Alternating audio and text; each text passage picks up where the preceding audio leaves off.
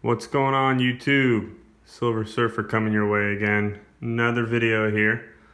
Just wanted to show you guys my premium bullion collection. I know I've been posting a ton of videos with kind of my process of getting my Morgans down and silver dollars, the old constitutional dollars and stuff like that, but I am a fan, believe it or not, of premium newer generational silver.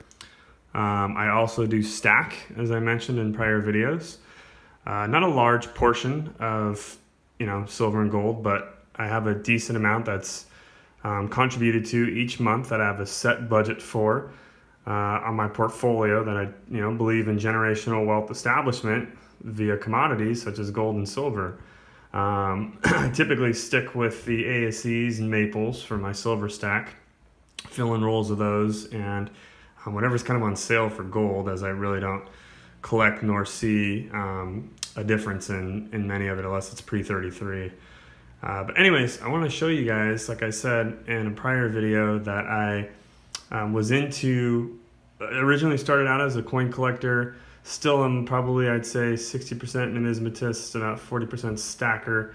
But I swore up and down for many years that I would never get into the newer kind of bullion stuff, but it's just so awesome looking, and I wish I got back into collecting coins earlier than later, but so I kind of missed the boat on some of these series that you see here, such as koalas and kooks and lunars and all the Perth stuff, but nonetheless started back stacking and collecting in 2016, and so I've pretty much been picking up the series and just moving forward from there. I don't plan on actually going back and retrieving the ones I don't have, just because I personally don't believe the price is there for a coin that hasn't really proven itself yet to be able to, be worth the collectability for the price that you pay for the premium that's involved with, say the Lunar 1 series or Lunar 2 series.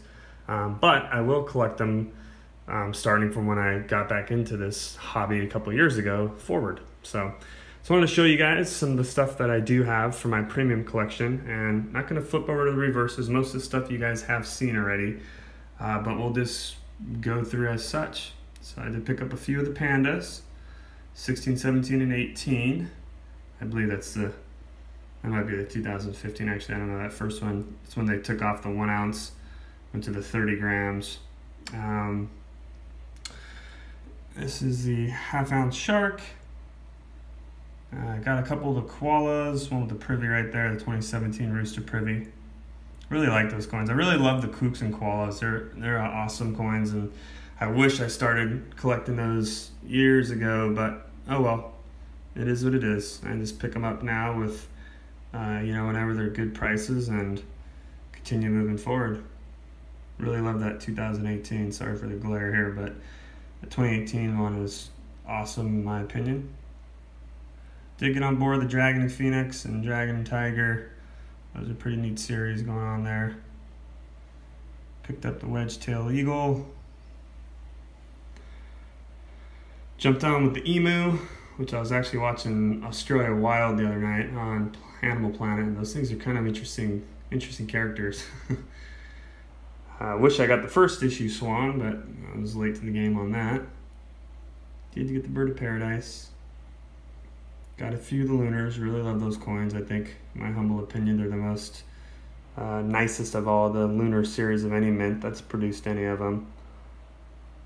So I will continue to grab those. Got me a saltwater croc. Moving on. Australian funnel spider.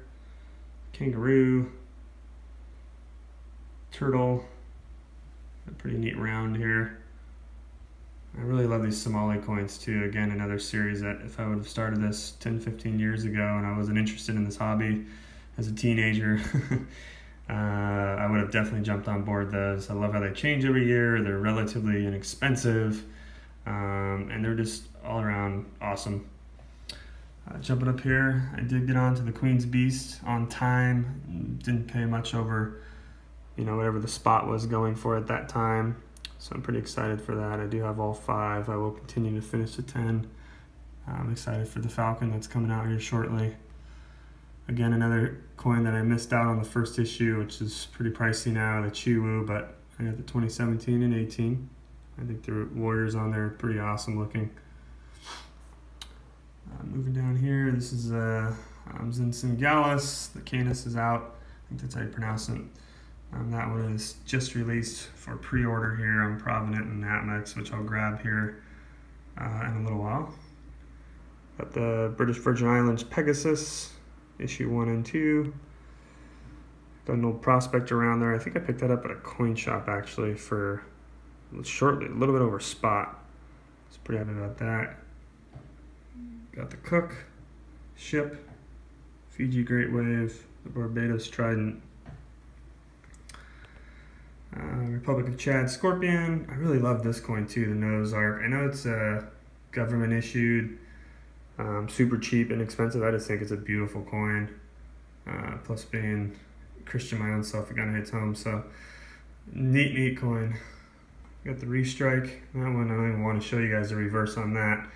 It has milk spotted to really bad.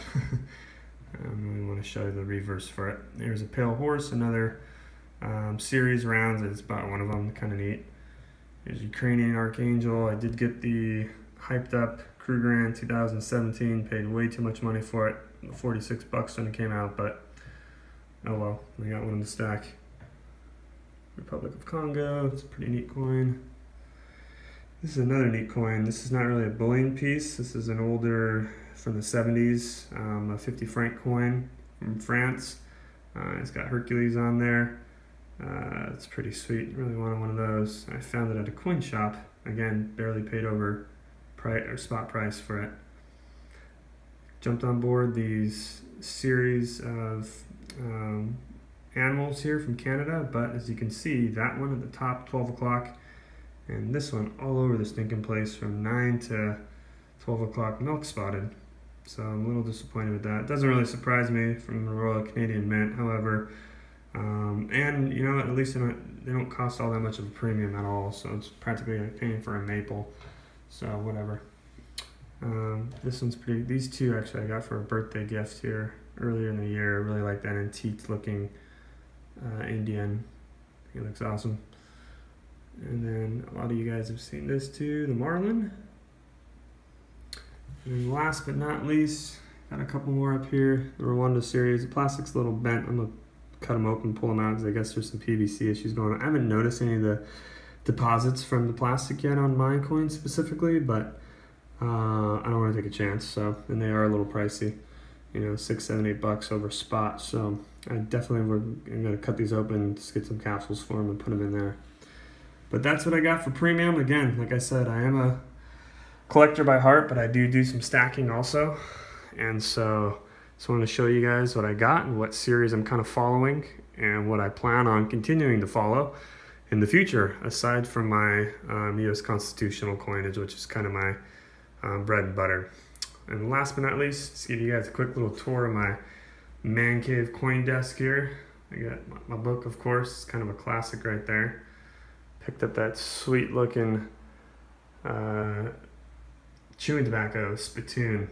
I used to chew a lot and I ended up quitting a couple years ago, so I'm happy about that. But nonetheless, this is an awesome antique piece. I got it at an antique store. I was on the floor in the corner. I was like, hey, how much for this? 20 bucks? Okay, perfect. I'll take it. So got some Chinese juggling balls, World Expo 86. Picked those up over in Singapore, actually. I got a $2 bill at the coin show, and I made a transaction not too long ago. Underneath that is a Turkish little secret box. I got a bunch of foreign change from around the world that I picked up, so kind of neat. Of course, every collector's got to have one of those on their table. Some other little trinkets here. It's like a Sheraton. It's not even Desert Inn. Medallion on the left, some other token. I don't exactly know where I got that. I've had that since I was a kid. And then a Statue of Liberty medallion that I got when I was at the Statue of Liberty years ago. This is actually a chess set inside with all neat handcrafted little pieces. This I picked up in Asia as well. A couple of German Steins, because why not? Everyone's got to have a nice cold beer sometime. I already showed you guys my bank bag there. course, on fire guy. He's real important with getting capsules for everybody. This was given to me as a kid, this old school bank here. So you push down the button, put the coin in the little, by the golfer, and he hits it and the dude lifts up the net or the pin. So pretty neat antique bank. So that's what I got. Hopefully you guys enjoyed, and please don't forget to like, comment, subscribe. Silver Surfer out.